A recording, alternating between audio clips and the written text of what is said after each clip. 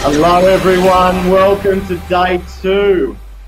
I am Cookie, one of the hosts here today. We're going to bring in Kerri into the room now as well. Kerri, do you want to pop your head in? Hello everyone! Day 2, and wouldn't you know it? Wouldn't you know it? Day 2, we're going to have such a great day today. We're going to have Lauren and also Sarah joining us very, very soon. Please make sure you say hello in the chat room. Hey Liam, hey Harry. Hey Felicity, please make sure that you do put your name in there and give us a big hello whilst we get ready for today's session. Like what we do every day, I just want to make everyone aware that we are raising funds for the Australian Sports Foundation. Now, 16,000 clubs are in trouble due to COVID, and what we're trying to do is help those clubs by raising funds for the Australian Sports Foundation. So what you can do is just go to the offers area right now. Click on that offers area and make your donation. It is tax deductible, which is awesome. So please make sure that you do that. Like we normally do in the cafe as well, please make sure you play nice, get interactive, be involved, ask plenty of questions. In the room, do not hold back. I know, Lauren, do not hold back. And the last thing is make sure you share today, the one thing that you got out of today's session, and please make sure you tag us as well. There's all the social handles. And we'd love you to see you promote this series and these sessions across all your social links. So without further ado, oh, hello. We've got a number of different tiles going on today, don't we? There we go, that's better. Kerri, I'm going to hand over to you. How are you feeling after day 1? Did you have a good day yesterday? Yeah, we had a great night last night. Our opening ceremony night with Joe Griggs and Louise Savage. It was fantastic.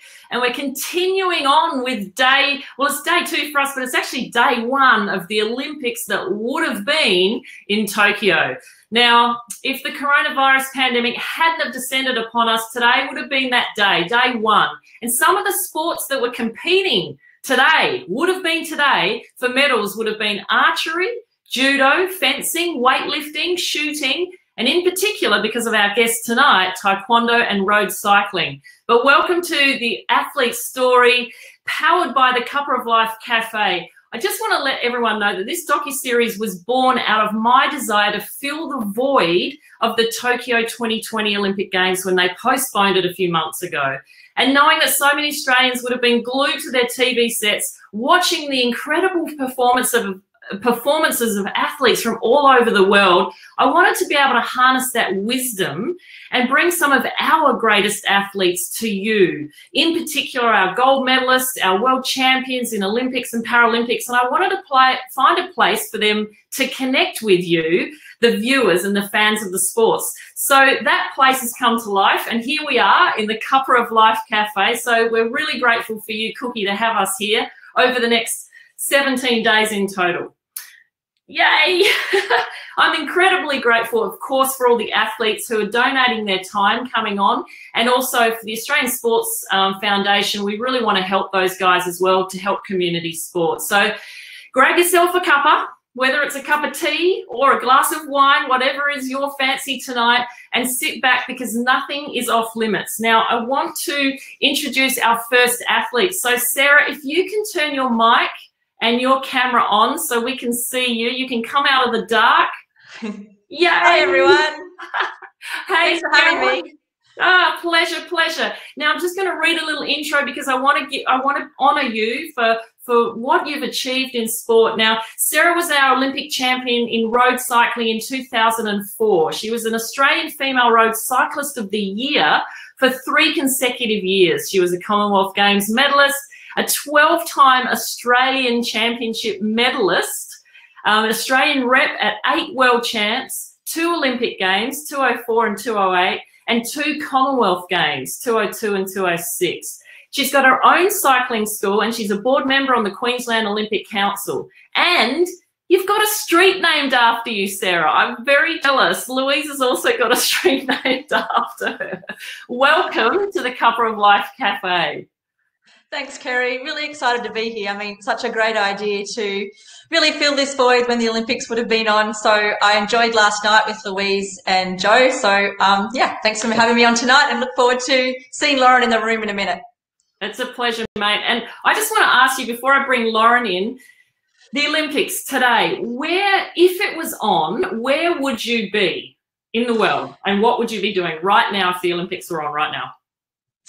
If I was competing or if I was watching? Just now, just as you are right now today at your life point. Where would you be? I'd be right here where I am, except I'd be in the living room over there watching the TV. So the men's road race would be on today, and the women's road race is on the second day. So, yeah, I would have been watching some event, that's for sure, with all those sports that you listed that would have been competing today. Fantastic, fantastic. Well, let's get our second guest on. Lozzie, if you can unmute and put your camera on so we can see your face. I know you've had some Wi-Fi issues, but hopefully... There she is! Yes. Yes. Hi, you made it! Hi! Oh, live webcam. I tell you what. I know. We were just mucking around for like the last second to get Lauren on. So yeah, that's live. Yeah, live webcams. What live TV? God, painful. Right. We made it. Now I want to give you your intro, because obviously you've achieved some incredible things. Now I call Lauren, our little fighting ninja. And I say little because she's 5'5" and I'm 6 foot, almost 6'1". So to me, anybody's little. And you fought in the the 49 kilo class in Taekwondo at the Sydney Games, won your gold medal, and that's where the sport made its debut. And you were the only one. You're one of the only 3 Australian women to win an individual gold medal, along with Kathy Freeman and Susie O'Neill at those games. So that's a pretty special achievement. You've also got a string of international titles. I just can't, we don't have enough time to go through them all, and achievements, including also 12 national championship titles. And you were the 2000 Taekwondo Australia Fighter of the Year, and you're a 3rd Dan black belt. Third down? Yeah. Is that the... Yep, 3rd Dan. Go up in that? Oh, you can go right up to like 9th Dan, but often when you're fighting, people just sort of get to 1st Dan or 2nd or whatever. But between each Dan level, it goes up a certain amount of years. So like 1 year, and then for the next Dan grading, you've got to wait 2 years, then 3 years. And so the people that are like 8th or 9th Dan are just, you know, Grand Masters. And they're probably about 50, 60. At least. Now, you're also a regular on the speaking circuit, because I've been following you. We're from company to company for about the last 15 years. We speak at very, very similar places. But you've also got a bachelor in naturopathy, bachelor in health science and naturopathy. Yep. Currently completing your PhD in lifestyle practices and the mindset of elite athletes. So we're going to have to call you Dr. Loz soon. Yeah, Dr. Loz, yeah. I'm not there yet, but yeah, Dr. Loz sounds good. Now, where would you have been if the Olympics were going to be on? Like, would you have been home right now? Would you have been out at a pub watching it on the you know, TV screens? Where would you have been? Yeah, I would have been like Sarah. I would have been in my lounge room, I reckon, just watching, especially with the Taekwondo. Like, I would have had my kids around me going, "You've got to watch this," and you know, just you know. So today would have been the lighter weight divisions. So the lightest male and lightest female weight divisions, and that would have been my day as well. So yeah, I always get really excited watching it. There's been so many rule changes. Like, not really up to date with all of them. It seems like every, you know, games that comes around. So, you know, it looks very different to when I competed, and it would at Tokyo as well. Now, I want to take you both back, you know, just to the beginning of your journey before we fast forward all the way through to the gold medal. But Sarah, I was reading today that from the age of 12, you dreamt of representing Australia and winning a gold medal. Did you know at that age what the sport was going to be that you wanted to win the gold medal in? No, I didn't even know road cycling existed, you know, with the curly handlebars and the skinny tyres. But I do remember watching the Barcelona Olympics, and I was just so taken with the athleticism, even at 12, and just the pride that everyone felt with all the effort they had put in and the training they'd put in. And I was like, man, I'd love to do that. I was a sporty kid. I did all sorts of sports, cross-country running, basketball, little athletics, dancing, horse riding. But it wasn't until I found cycling, which was actually through a talent identification program at my school. And I remember distinctly the teachers getting up at assembly saying, you know, we're having this talent identification program and we're going to test you. And so come along, it's just for a bit of fun. And so I thought, oh, you know, I was raised on a farm, and I used to always ride just my little red rocket around. And so I thought, I'll go along to that. And actually started off with a beat test. And because of my cross-country running, my endurance was quite good. And then we did a vertical jump test, and I was hopeless at that. So I guess I never would have been a track sprinter like Anna. Or a volleyballer. Or a volleyballer. No, so you have to have a good, yes, you definitely have to have a good vertical jump test for volleyball with the heights you guys jump to get that ball.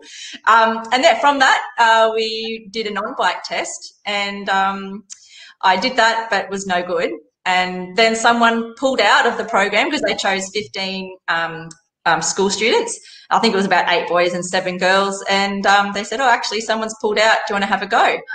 So I had a go, and I just loved it. I love the freedom of riding, the exploration, the adventure, and I loved going fast. So my dad started riding as well. So he started out in a mountain bike with his sand shoes and his King G stubby shorts.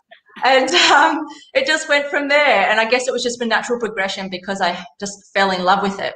And I realized then that because I loved it so much that maybe this is the sport that I could achieve my dream of winning or going to the Olympic Games. Oh, amazing. And I know that something happened, you know, I think it was 1999 when a journalist, he actually, by the name of Rob Arnold, he recalls that one of the Australian Cyclists of the Year, Henk Vogels, he did something particular. He was listening to, he was at a race, and he was listening to some of the stuff going on, and he was chatting to Henk, and he knows how to spot a talent. And Henk was really responsible for getting Baden Cook a pro contract to start his career. And the women's event had been raced and the presentation was about to begin, but Vogel stopped mid-sentence. He grabbed Rob by the arm. He said, I want to introduce you to someone. He led him past all the women who had made it to the podium that day, including Kathy Watt. And he stopped in front of a teenage girl who'd finished 5th. And he said, I want you to meet Sarah Carrigan, the winner of the Olympic gold medal in Athens. And this was in 1999. How did that make you feel? You know, I actually don't remember that. But Henk has always been so supportive. Back in the early day, we had a great training bunch here on the Gold Coast. And, you know, we caught up at different events. And, yeah, that's amazing to hear that story, actually, because I don't remember. And you know what? I remember when I probably wouldn't have been too long before that. I remember my coach used to ask me constantly, you know, what do you want to achieve? What do you want to do? And I was so shy that I was too embarrassed and I was too scared to say that I wanted to go to the Olympic Games because I thought that he might laugh at me or think that I was stupid and, you know, who do you think I am? So it took me a little while, even though I knew inside exactly what I wanted to do, it took me a little while to get the courage to say, hey, this is what I want to do. So I would have known by that stage, I guess. So it's amazing that he had that, insight to be able to pick it. He saw the talent in you and he probably planted the seed in your brain. Hey, Loz, you grew up in a very different neighbourhood, I guess, not in a sporting environment. Your dad was a pop star, Ronnie Burns, and your mum was a professional dancer. So how on earth did you get into Taekwondo? Yeah, well, I mean, I grew up, I used to, you know, we'd go to the local shops and, you know, in the supermarket and women would just come up and fawn over my dad. And I just thought that was normal. And some of my friends would be like, oh, you know, why are those women coming up to your dad and, you know, asking for his autograph and all that, and the way they'd look at him. But, you know, I just was like, oh, that's just absolutely normal. And we just had, you know, always camera crews around the house and, you know, mum and dad were always involved in the entertainment industry. But I went to a school that didn't believe in competitive sport and then, you know, ended up in a full contact martial arts. So it really was a very different, I guess, upbringing. But, you know, really the way I got into Taekwondo was because my brother Mike wanted to be a teenage Ninja Turtle back in the 80s.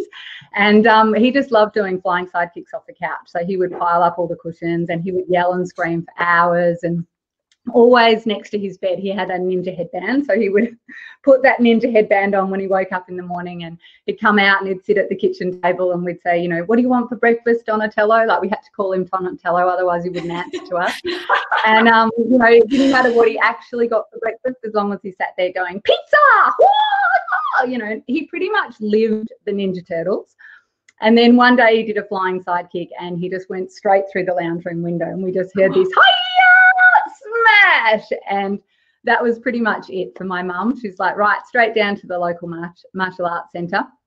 So it could have been anything, you know, it could have been karate or judo or anything like that, but just a couple of streets away was a little taekwondo club at a scout hall. He started there, and, you know, taekwondo you can learn at any age, so Dad started as well. And really that's, I guess, how the family got involved, and they always encouraged me to go along. And it wasn't until I was about 14, and I think I always thought, oh, if I go down there, would there be anyone my age? Or I was just a bit nervous, but I'd always wanted to learn self-defense. So I went along, and, you know, it wasn't like, you know, this is my passion, this is my calling, this is what I'm meant to be doing. It was just like, oh yeah, you know, I'll come back next week. And I think for a 14-year-old girl, that's pretty good. And so after I just, you know, I just kept at it, and I just went along every week. But it wasn't until I went in my first competition that I really developed the passion for it. Now, it's a pretty brutal sport. Like, for me, who plays a very non-contact sport, give us a list of your injuries. I know you've had a few. If you can remember them all, like, give us a list of the worst ones. I actually can't remember them all. I know I've had 13 operations since the games, just fixing everything up. Oh, no. But, you know, when you fill out at the medical centre, you know, you're just like, there's not enough space to fill things in. It's like, oh, yeah, so my hand. So which, oh, yeah, that bone, this bone, oh, that one. Oh, yeah, and then I had this. So broken bones, you know, bones in my feet. Knees have been the worst. And often some of the, you know, it's often, for me, the biggest injuries I got were doing stupid things. So when I was run down or I was tired, I shouldn't have been training. I knew that I was too tired or too sick, and I pushed myself to go along, and that's when I, you know, got injured. So, you know, one of the injuries I had was just, I got back from the World Cup and I was really sick and run down, and we had Olympic selections coming up, and to be considered for Sydney, I had to be on the floor. So the selectors couldn't mark my notes like, oh yeah, she's fine, and unless I was actually on the floor. So knowing what my history was not enough, I had to be training. So I got on the floor and I was so tired and so sick, and I was training with one of the other girls, and I got my finger caught in her dobok top, and she pulled away really quickly, and my finger just smashed. It was just sticking out like this. So just stupid things like that. So yeah, mainly knees, shoulder reco, broken noses. I broke my nose twice in 1 week just before the games. I'd never had anything like that happen to me before. So yeah, there's been a few injuries. But in saying that, you know, some athletes, you know, rarely have any, but yeah, I have had a lot. But they mainly weren't from what you might expect with a martial art. They weren't from people kicking me and hurting me. They were often just my own fault, my own overtraining or pushing myself when I really knew that I shouldn't. So you're really saying you're clumsy. Okay. Yeah, maybe that's it. Hey, I've got to ask, just on that, what's the worst injury that you've given somebody else? Because like I said, 5'5", 49, 50 kilos, like, you can pack a punch. Probably, I mean, I always kicked really hard. So, you know, a lot of my teammates would say they had a few bruises, but, you know, I received equally same amount from them. But probably when I was training at that elite level and at international standard and coming back and competing in the Victorian Championships, and I had was my first fight at the Vics. And I went out there and I just fought like I normally would. You know, I was just ready like I would at any international. And I kicked this girl in the head and I knocked her out. And it wasn't until that happened that I realised what, you know, that difference between where I was at.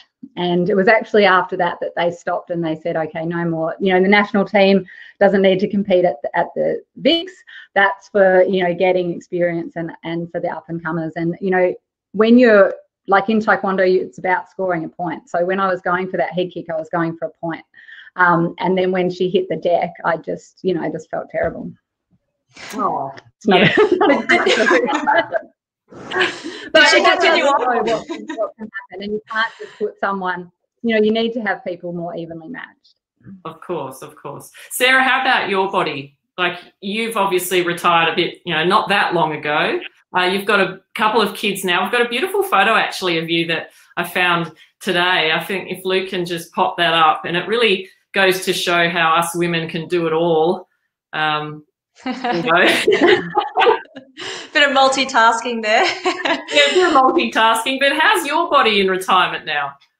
I'm really fortunate, actually. I didn't really sustain I mean, I had a number of crashes, of course, but mostly my body's held up really well. So yeah, very fortunate. And so you're ready to start another sport now. Yeah. No, I've been doing a few little runs here and there, but that's I can't do too much because, yeah, the body, you know, just hitting 40 later on this year. So. Oh no. So Sarah, when you first qualified for Athens, and you're in a team of 3 women racing that day for Australia, and you're in a team, yet you're individuals, and only one person can win. How does that work? Yeah, it definitely is a unique situation, and you learn it early when you start cycling that cycling is very much a team sport. It doesn't happen without working together as a team, especially because of the aerodynamics, the slipstreaming that happens in the racing. So you can save up to 30% of your energy when you sit closely behind someone's wheel. So with that in mind, sometimes we have in a race what we call the P. So they're sort of like the P in the pod and are protected by the rest of the team. So some races you go into with that where the person is the P and everyone else will look after that person, will do whatever they need to do to make sure that the only effort that P expends will be when they need to, you know, make that break for the winning move or for the final sprint. But in Athens, the 3 of us, Anoni Wood, Olivia Gollan and myself, we were all quite strong. Anoni was probably the more favoured rider out of the 3 of us because she's such a strong sprinter and of her world standing. She was winning the World Cup that year. But we'd had quite a bit of experience between us over the years. And so going into that race, we were definitely a strong team. So that was more of our plan, was to go in and use the numbers to put Australia in the best position. So in that instance, what happened in Athens was that there was a breakaway of 7 riders, and Anoni, my teammate, was in that break, and there was 6 other individual riders from different countries. So to achieve our goal of having the numbers to put Australia in the box seat, we needed to have another Australian go across to that break. So that would mean we'd have 2 Australians and then 6 different representations of different countries. So one of my real strong points on the bike was my technical ability. I was able to corner and descend really fast. So down one of the descents, I went, you know, as fast as I could, and I opened up a gap, and I was able to bridge across to that leading group solo. So that was a perfect tactic, I suppose, in that I didn't bring any other riders across. And then once I got to that leading group, Anoni and I were able to have a quick chat. And I guess in that instance, without sort of going into too much of the long tactical details, because Anoni was a strong sprinter, we could either, 2 of the main choices was to either, for me, just stay with Anoni and protect her and then lead her out for the sprint. But that would be putting sort of all our eggs in one basket. So we decided to, for me to go away. So if I then went away, that would force the other riders in that leading group to then use up their energy to chase me, and Anoni could save her legs so that if I did get caught, I could then change my tact and work for her and be her lead out person for the final.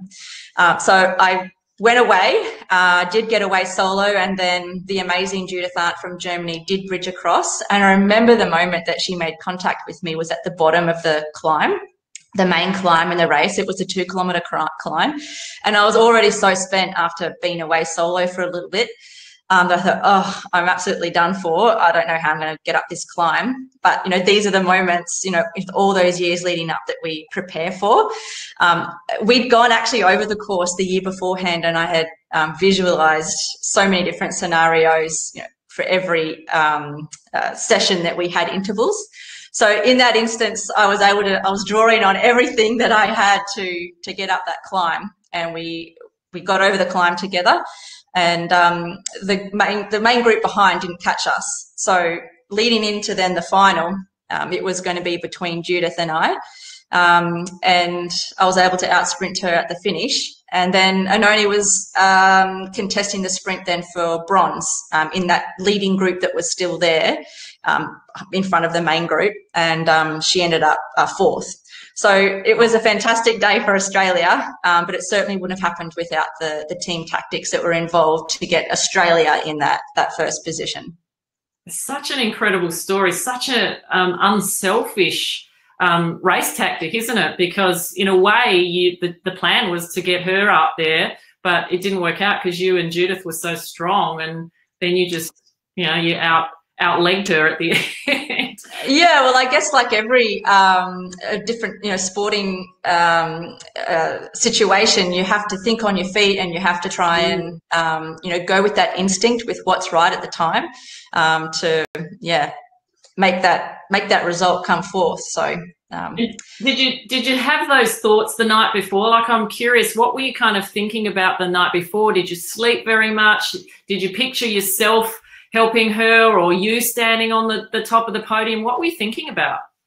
I know that's a tricky thing, because I mean, I had to picture myself winning, because that is a scenario, but I also had to picture myself, you know, being in that position to help Australia win, or whether that was going to be Anoni or Olivia. So there's so many different visualizations to have to make that happen. It's not like some of the other individual sports where it's just you going for the goal. There are so many other facets involved with that. So yeah, I did. I visualized it all, and obviously had to make sure that I visualized myself up there, because when it came crunch time, you know, I didn't want to let my teammates down, and also I didn't want to let myself down, and also all the other support that I'd received from, you know, my family, my mum and dad, and my brothers, and, you know, all the support that I'd had leading up as well. So do you kind of share that medal with the other two girls? Does it feel like that they almost have a little piece of that medal, that you want to give them a chip of it, cut it in half, cut it in thirds?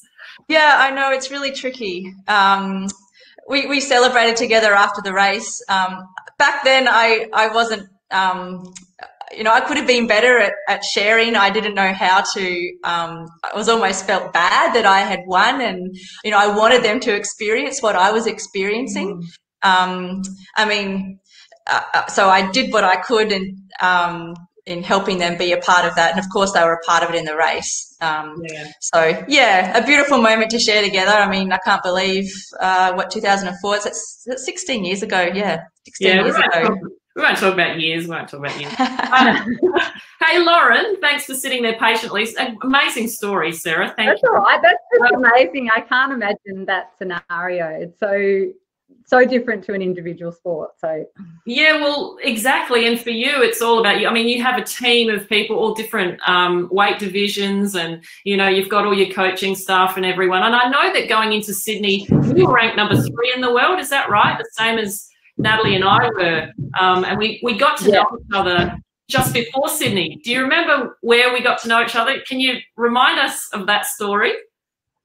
Yeah, so we were at the Australian Ladies Masters, and I'll never forget, because it was just, you know, I was invited to go along, and I was like, oh yeah, they just want, you know, female sports people or whatever. And then, yeah, to meet you and Nat and all the other people that were there. But I do remember, because we were on a team, and we weren't so good at golf, but Nat was amazing. And what was the professional golfer? Laura, what was her name? Davey. Anyway, Laura Davey. Sorry? Laura Davey. Yes, that's right. So she was head of our team. And so we were going around, and we were kind of, you know, driving the buggy and having a few laughs. But yeah, it was just on that final putt, and Nat was about to take this shot, and she would have been, you know, quite a few, like 10 meters away or something. And she's like, if I get this in, we're all going to win a gold medal. And so she just took the shot. And I was like, I can still remember that ball going towards that hole. And then it just popped in and we were just all like, yeah!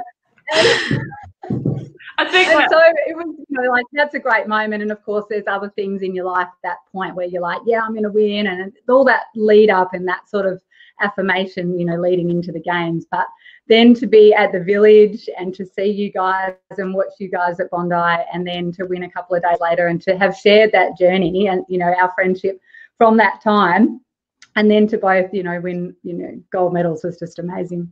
This is such a beautiful thing to be an Olympian, because you do become part of the Olympic family, and we're always Olympians. We're not ex-Olympians or former Olympians. We're Olympians forever, and we have this amazing family. And I remember watching you win. So we won on the 25th, you won on the 27th, 2 days. And we came in the village on the 26th, and we found you kind of sweating off the last couple of kilos. Tell us. I remember in the dining hall. When you found out that you had to, go down in weight, it was either 54 kilos or 49 kilos that you were going to go in. Is that right? Yeah, so I fought in the women's under 49 kilos at Sydney, and that's an Olympic weight division. So normally I used to fight in under 51. So, there's normally 8 weight divisions.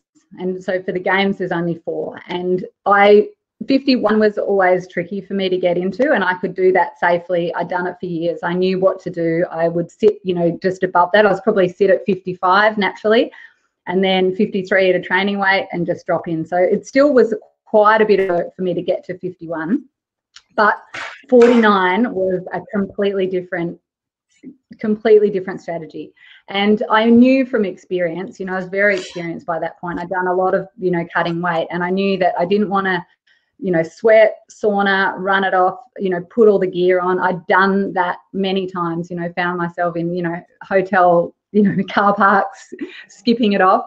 And what I found was that you just don't have the clarity and the decision-making time if you sweat weight off like that. So, also it doesn't help your tapering. So you plan this incredible taper so that you're like, you've got everything firing and you're really sharp. And then if you leave it to chance, you've got half a kilo or a kilo to get off, and you've got to get that weight off somehow. It can be really detrimental. And what I found was it wasn't always the first fight, but often it was the last. So, you get yourself into the final and then you just can't think straight. And, Taekwondo is such a strategic game. It's all about strategy. And if you can't make changes and, split-second decisions, then, you're cooked. So for me to get to 49, I wanted to make sure I did it and I had strength and power and, clarity, and I wasn't really dehydrated. So it took me about 3 months. So I practiced it beforehand, and I did there was one in Italy where I could not get it off. It was about 2 years before the games, and I just could not get it off. And I was in that position where I had to just sweat it off. And I'd fought this girl at the Belgium Open a week before and absolutely smashed her. Like it was some huge score, like 14-1 or something like that. And get to this Italian Open, and I'm trying to get the weight off. I can't get it off. I meet the same girl in the final, and she just absolutely annihilates me. And I know that it was because I just didn't have that ability I didn't have the strength and the stamina. I was fatiguing. I couldn't make those decisions. So I didn't want that to happen at the game. So it took about 3 months, and it was all about, making sure I was eating, a variety, eating the rainbow, lots of fruit and veg, heaps and heaps and heaps of different coloured vegetables. I was vegetarian, so I was having different protein and beans and legumes and eggs and avocados and all different oils. And it was such a science for me to make sure that I was getting the right nutrition. And also I was doing what was right for my body. So because I'd been doing it for so long, I really knew what worked and what didn't.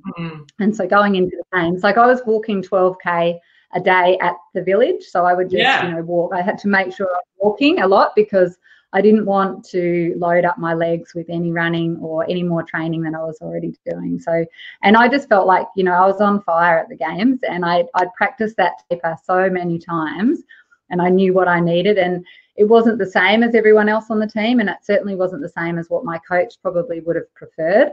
But he let me go with it because we practiced it, and he knew that really worked for me. So I felt like I was just you know, it was like a rubber band. I felt so fast and so sharp on that day. Oh, just your face there. You're just like, oh, I remember seeing you compete for the first time, and what I was so astounded by was the noise that you make when you do a kick or a punch. Can you see the thing on my finger there? That's where I broke my finger. Yeah. Oh, yeah, the noise. Yeah, a noise demo.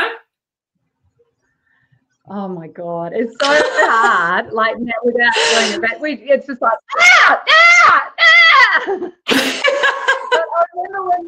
I remember when my housemate at the time came and watched training, and I was like, "You've got to come down." And she's like, "Oh my God, you guys!" Just the whole time, it's just like you know, because it's so much a part of training. Every session, just noise, movement, everything we're doing, and you know, it does make a big difference, even with presence in the ring. So, you know, for example, when I fought Chinese Taipei, so Chinese Taipei was my absolute nemesis, and she was incredible. She's one of the most amazing athletes I've ever, you know, had the pleasure of fighting in the ring. And we were so evenly matched, and I'd lost to her just in the last 1 second at the Worlds the year before. And when I came out and stepped into the ring, and they started the match with her, and I just did this movement like, you know, hoo-ah! And she didn't even move. She didn't even flinch. Whereas when I did the same thing to Cuba in the final, as soon as I did that move, you know, she went like that. And that's, for me, when I was like, I've got you. It was right at the beginning of the match. It was that very, very slight thing. So that showmanship of being in the ring and the way that you move. And, you know, when I did that to Taipei, she was looking straight back at me like, hey, is that all you got? So, you know, I knew that we were on. That was on. And that was by far the hardest fight that I had on that day. Hey, Cookie, can you move our pictures to this? I want to see that picture just there with your coach. He's doing up your helmet. Yeah, cool. Can you tell us what's going on there? What do you think he was saying, or, yeah, do you remember? Yeah, so he was like that all the time. So he would talk to me, and he'd often hold me like that, like hold my attention. But that day, I just felt we were so in sync. Like I can't really remember what he said, because everything he said to me, I just knew as well. Like we were just on the same wavelength. So I just remembered going, yep, I've got that, I've got it. And everything was really congruent. And you know, we knew each other so well, he could pretty much just, you know, blink an eye and I would know exactly what he wanted me to do. It was just, there was one fight with a girl from Denmark, and I kept doing this kick, and it was a double. It was one to both to the body. And he just, when I came out, he goes, do the same thing, one to the body, one to the face. And I did that and it worked. And that was the only thing, because it was different to what I was already doing. But I felt like we just knew everything. And then I had my club coach, Martin Hall, who I could pretty much hear from anywhere in the world. If he yelled at now from his house, I could hear him, and he was yelling from the stand, so I could hear what he was saying as well. But you know, my coach and I, Jinte, so it was pretty tough when he first came out from Korea. There was a lot of things that we had to sort of adjust to each other, and we had some pretty big blues and clashed. And I feel like because we did that, we were very honest with each other, and we were able to work through these things. So when we stepped on the mat at the games, we knew what we were doing. Like he knew that if I didn't feel comfortable, I would say, oh no, I'm not doing that. Like, give me something else. But if I'm like, yep, okay, I'm going to do it, he knew I was going to do that. So we felt so comfortable, and it was those years of, you know, relationships being really real. And that's actually what I found with some of my PhD research, is that, you know, these relationships that, you know, athletes have with their coaches or other people on their team, you know, they're really powerful, and they're really important in performance. Yeah. And you met someone pretty special in the games. Tell us about this moment. Yeah, so oh my God. So there wasn't many times that I was, you know, hanging out in the dining hall, but, you know, you can even see from the background there, the dining hall, you know, is just massive. You guys know what it's like. Enormous, the size of a football field, filled with every different type of food you could possibly imagine. And so I would go in, and I was just like, I'm going to go find my steamed broccoli and my veggies. And I was sharing a room with Lisa, who was trying to put on weight, so that was terrible. And anyway, I was sitting in the dining hall, I'd finished, and all of a sudden this limo pulls up, and out hop all these security guards, and you know, they're roping off an area, and we were just thinking, you know, who thinks they need this security in the village? Like, you know, it's so hard to get in there, so who's doing all this, you know? And then out hops Muhammad Ali, and the whole dining hall just, you know, these sea of athletes and coaches, and everything just went quiet and just looked at him. And his helpers had just set up a table, roped off an area, and they just said, you know, come up, say hi, have a photo. And, you know, I was one of the first up there because I wasn't eating. And so I just sat down next to him, and he had the most incredible presence. You know, there was just something about him. And, you know, I'd always admired him for his, you know, obviously in the ring, but, you know, his political stance and his sort of, you know, commitment to his own personal beliefs. And I sat down next to him, and yeah, there's that photo, and he just put his arm around me, and I got the photo. And then Paul, my teammate, afterwards, he came out and he goes, oh my God, you know, you got this winning kiss, because he just, you know, pecked me on the cheek. And he goes, that's it, Loz, you're going to win a gold medal. I can tell, you know, winning kiss, Muhammad Ali, that's it, you know, writings on the wall. And I was like, yeah, maybe, yeah, I got like a kiss from Muhammad Ali. And then I turned around and he's just kissing all the other girls. Damn, Rosie, what a feeling. He was a bit of a charmer. Oh gosh, how awesome. Sarah, did you meet any famous people in Athens or Beijing? No, not that I can remember. Because in Athens, we didn't actually stay in the village in Athens. We stayed outside near where our courses were. So we only, and then straight after that, we had to go to France for a World Cup because Anoni was winning the World Cup. And so we raced that, and then I came back the morning of the closing ceremony. So no, I don't remember meeting anyone. You would have had a good party that night in the closing ceremony, though, after all that. Yeah, it was wonderful. I'm pleased that I was able to do that, because we weren't able to do the opening ceremony either because our race was on the second day. Does it make you feel a little bit, like we talked a lot about opening ceremonies last night, does it make you feel a bit ripped off that you weren't able to do the opening ceremony? Like, did you feel a bit left out? Well, at the time, no, because I was just so focused on the race that it was, well, I'm here to do a job and that is my race and this is how I'm preparing for it. Although, mind you, we're in the hotel room because we weren't in the village, and we could actually, even though we're watching it on TV, we could see and hear the fireworks. Wow. So that was sort of a bit weird when we were watching that. But no, I didn't feel, I mean, afterwards when I thought about it, I'm like, oh man, that would have been good. But at the time, you know, that was the process and that was the plan. So you didn't even think about it. Now I want to take you back to your winning moment. So I think we've got a picture of your winning moment. Pretty incredible photo. But there was somebody who's very close to you in the next photo who had his own little winning moment just after you won. Can you tell us about that? Yes, that's my dad. So mum and dad did make it to Athens. They weren't going to, and then just 3 weeks beforehand they decided to go over. So it was wonderful that they were there. And so just after I crossed the finish line, the group of people that he was there with were like, man, you've got to get over there and see her. And so they legged him up over the fence. And then as they legged him over, his leg got caught in the fence. And so then he's come down and his head has hit the pavement and he's got knocked out. And then because he's on the other side of the fence, the security guards are straight onto him and have thrown him back over. And then he tells a story where he comes to, because he's knocked out. So I don't know how he's got there. Obviously he's walked, I suppose, but he's come to in the train station and he's there looking up at the signs, and some of it's obviously in Greek. So he's like, what the hell? Where am I? What's happening? And then he's like, oh, I'm in Athens. Oh, the Olympic Games. Oh, Sarah. And then he made his way back to the finish line, but everything was all packed up.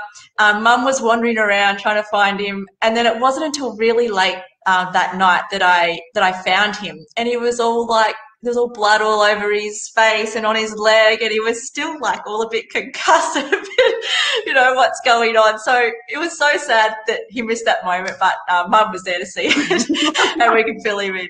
So it's a bloody good story though, bloody good story. Hey, listen, rapid fire questions. So this is our 60-second sprint. So who wants to go first? Hands up if you want to go first. You're the power athlete, Lauren. Go for it. Oh, okay. Yeah. Okay, Loz, you're first. Okay.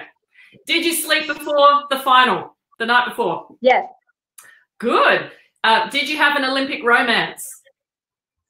Well, partner on the team, yes. Oh. Do you still play Taekwondo? No, boxing now. Ah. Combat sport. What's your unique superpower while you're playing? Self-belief. Awesome. I love that. I was expecting some kick or something. Oh, axe kick, yeah. What's your favourite piece of memorabilia? Oh, my gold medal. Would you, here's a good one. If you're in a team sport, well, you know, all playing together at the same time, would you rather be the worst player in the best team or the best player in the worst team? Best player. Is your medal still in mint condition? No, it's very tarnished and worn, and that's because I take it everywhere to all my speaking engagements, and I love it now even more because of that. Awesome. That's cool. Where do you keep it? You don't have to tell us, but if you just around. Well, it hasn't been going out quite as much, obviously, because of COVID. But normally it's just somewhere handy that I can grab it and take it out. And you know, I seriously, I mean, you know, what guys know what it's like. Just having someone, when you hand it out and people get it in their hands and they just have that special moment of holding a gold medal. I love that so much that I'll always take it out. Yeah. And sometimes you go, I wonder where my medal is. Oh, I know. I remember being in a bar in Sydney not long after we finished, and all of a sudden I thought, where's my medal? And some guy, I didn't even know who he was, walked back up and said, here's your medal. I'm like, oh. I often have that. Or I'm at a speaking engagement. I'm like, okay, I'm done. See you later. Say bye to everyone. And then someone comes, you know, do you need this? It's like, oh, yeah, no, I definitely need that. How about you, Sarah? Before we do your 60-second sprint, where's your medal? Just at home. Yeah. Just at home, hanging around. Do you use it a lot? Do you take it out with you? Does it? Yes. Yeah. I definitely take it out. And it got so tarnished because of the oils in people's hands, it started to eat away at the protective coating. So I did actually get the sash unpicked to get it recoated. So now actually I haven't had the sash restitched. So it's actually stitched together back with a pin, even though it's looking shiny and gold again. Yeah. Maybe that's what we need to do, Kez. We need to get it. It just makes me very, you're very thrifty, putting it back together with a pin. Oh, Such a mum. All right, your 60 seconds starts now. What's your favourite Olympic moment apart from your own? Michael Johnson he's in the 100 or the 200, 400 metre athletics track. Amazing. Would you trade your gold medal for anything? Oh, not that I can think of right now. If you could do it all over again, but in a different sport, what sport would it be? Maybe tennis. I love tennis. Oh, cool. Have you got an Olympic tattoo? No. Did you want to get one? Yes, I thought about it, but I don't have any. What would you have got? The rings or just something? Yeah, I thought about getting Athens written in Greek and then Beijing written in Chinese with the rings, but I didn't. Ah, amazing. Best part, the thrill of the win or the moment the medal was placed around your neck? Thrill of the win. And what was your superpower? I think my mental strength.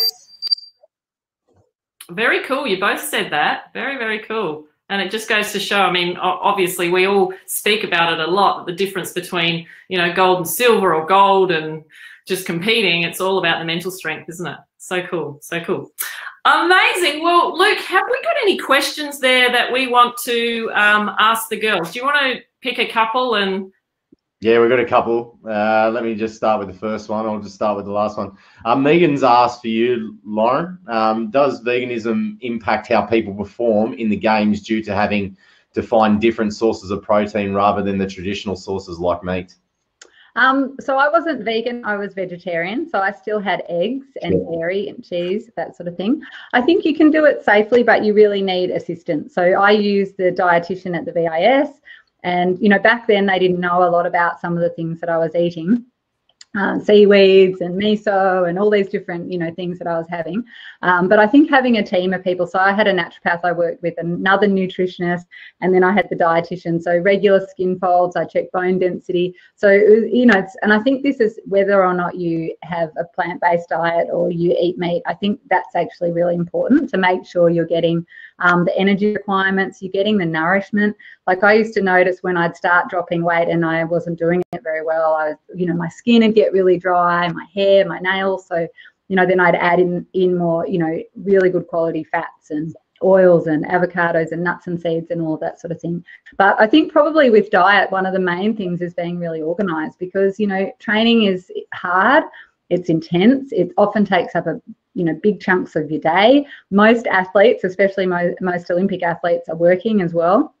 So you have to be really organized so that you've got good quality snacks right there. So straight after training, you've got something, and not just filling up on sort of, refined carbs and just eating whatever that you can get your hands on, because often, you know, I found when I was training, I was really hungry, I just really needed a lot. And so I would just make up batches, and I'd have things cooked in the fridge, and I would have things ready in my training bag. And then also with timing, so I'd have, you know, soup in the evening after training, because I wouldn't get home till really late, you know, 9 o'clock at night, 10 o'clock sometimes. So, you know, I'd have my main meal in the middle of the day. So yeah, I think really it can be, it's up to the individual, but I would definitely recommend doing it with a team of people and really having a strategy and having monitoring systems around it. Well, don't come here to the virtual cafe, because our bacon and egg roll, it's incredible. Well, you know, hey, we're talking elite sport here. If you're a, you know, high-oiled machine, you really want to put the best fuel in. Sarah, I got one for you. And this you sort of answered this in your previous comments earlier, but outside of the race, how does it feel to go away without being the winner, even though your team technically won? Have you been on the flip side of those moments, and how have you felt in those moments? I actually remember my first race that I was racing elite, and I was my job was to work for the person that was going to win the World Cup. Her name was Anna Wilson, and I was only 18 at the time, and it was amazing. I felt like I'd won the race, even though I'd come in minutes after the rider had actually won. After Anna actually won the race, it just felt like we'd won ourselves as well. So, yeah, it's such a different thing, I suppose, different concept. It was a difficult thing to explain to mum and dad and other people that aren't involved in cycling. I mean, how can you sweat out hours and hours and then put yourself on the line for someone else? It sounds weird, like why would you do that? But it's something that you learn when you're a part of the sport, and it's teamwork, right? Yeah. And I mean, it'd be really interesting if you add this concept to other teams. So let's say, you know, football, netball, hockey, whatever it might be. If the person who scored the most goals or the most tries or the most points was the only person to stand on the podium, you know, how that team dynamic may change. Is it a true, authentic, you know, team dynamic that's taking place? Because, you know, essentially that's what happens with the cycling. So it does take you know, years, I suppose, for teams to come together and have that really nice dynamic together, and that teamwork and the communication to make it happen. So good. I've got a great question for you, Lauren, from Harry. Combat sport in Australia has a really small pool compared to other countries around the world. How did you remain competitive internationally? Did you travel overseas, or you managed with minimal sparring partners in Oz? We travelled heaps, and heaps. Right. So for us, you know, we'd go to Korea, and every high school you went to, every university, they've got martial arts unis. Like, it's just the depth there is unbelievable. Like in Victoria, every kid can kick a footy, you know, and it's like that in Korea. It's just amazing. So we would go over there, and we'd often spend a month or, you know, extended periods of time, and we would just have these training camps, and we'd go to these high schools and unis, and it was like just drilling like as many sparring partners as we could have. And, you know, they were world championship level at, you know, the high school. So yeah, that was really important. We traveled to Europe. Like if we do a European tour, we'd go to all the Opens, and then we'd go and train like in Spain at the institute there. They were, you know, one of the world leaders at the time. They had incredible facilities and really state-of-the-art knowledge about sports science with Taekwondo. So that was incredible. And then as we got closer to the games, we started to bring training partners out to us. So, and even during the games, we went into the village and packed, you know, got set up all our stuff.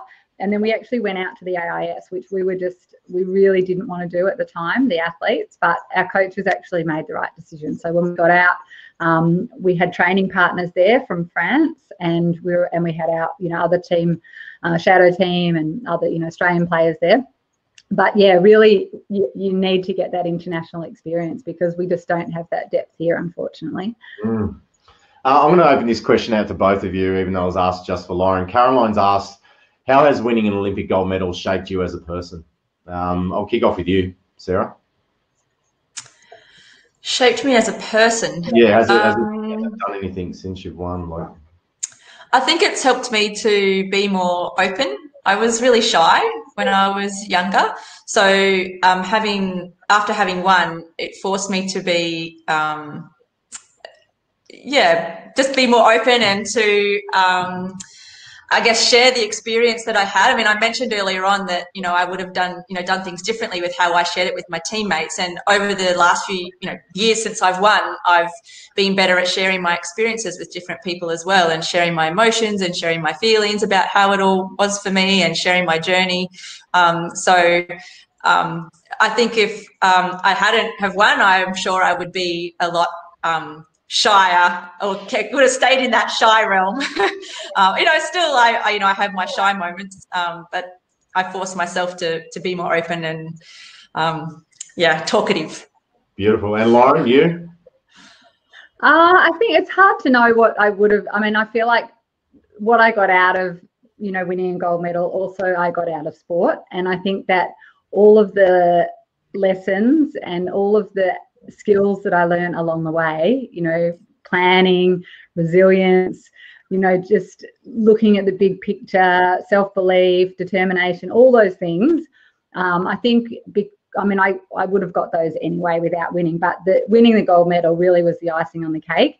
And I apply a lot of those aspects to all areas of my life. I mean, now the PhD that I'm doing, I'm really finishing up. I've been doing it for 5 years.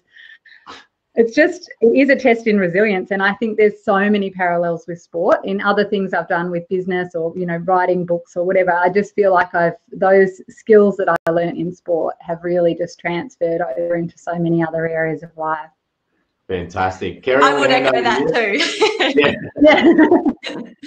Absolutely. Well, guys, we got to wrap it up. I wish we could talk for another hour. It just goes so quickly.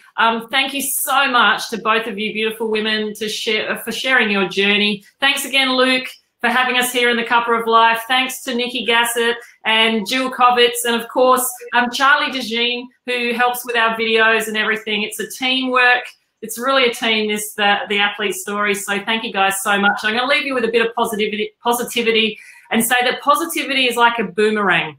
The more you put it out there, the more it comes back. So keep smiling, everyone. And hand over back to you, Luke, to close us out. Yeah, thank you, everyone, for joining. Click in the offers area right now, and please do make a donation for the Australian Sports Foundation. A lot of clubs are struggling since COVID, 16,000 of them. And these are future Olympians that are going to be coming through. So, 16,000 clubs could go under in the next 6 months if we don't support or at least build awareness, which is why we're doing this whole series, is to help support them. So thank you, everyone, for, again, joining us in the Cuppa of Life Cafe. We'll see you tomorrow. Wow, big one, hey? Dawn Fraser and Ian Thorpe in the house. The boys and girls. Thank you so much again, Lauren and Sarah, for joining us, and we'll catch everyone soon. We'll say our goodbyes. Please put a wave of gratitude in the chat room, and we'll see everyone tomorrow night. See you later. Bye. Thank you. Bye.